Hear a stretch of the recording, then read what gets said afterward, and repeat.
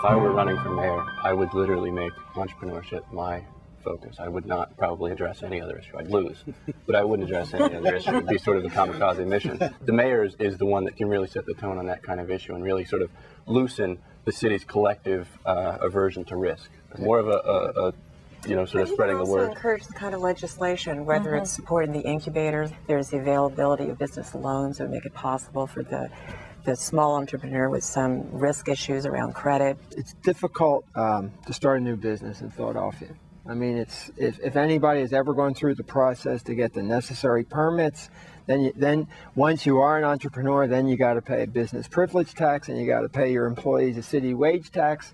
So I think that all of those things have to be addressed too. If you make it more business friendly, I'd like to think that more businesses would come into the city. Let's just say someone came out and said, we're going to get rid of the zoning code. The inspiration I think that would give to entrepreneurs around the country thinking about where they're going to locate their business, knowing that Philadelphia had no zoning code, would be a tremendous lure.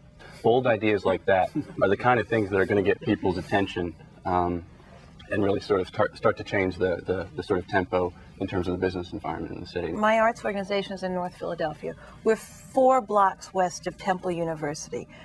That resource, Temple's University, is not at all as well used for the economic development of that neighborhood as it could be if we focused on that, valued that neighborhood. You know, I can't help but thinking about the people that are already in these neighborhoods, and that it has to be some sort of dialogue, stronger dialogue with what those resources are. Who are those people and what could they bring to the neighborhood, and how could they allow their own neighborhood to grow? Fox Chase Cancer Center in the Northeast. Here is a world-class cancer center that 4 or 5 Nobel laureates here in the city. People come there for treatment all the time, and whether or not they stay in the city and expand on a couple acres of parkland.